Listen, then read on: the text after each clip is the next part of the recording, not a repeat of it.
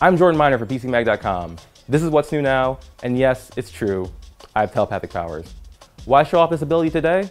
Well, if Jaguar has its way, soon we'll all be using our minds to help us stay safe on the road. The automaker announced that it is working to create cars capable of reading drivers' brainwaves. Talk about a smart car. But instead of trying to peek into your private thoughts, these cars would monitor your level of focus to make sure you don't get distracted while driving.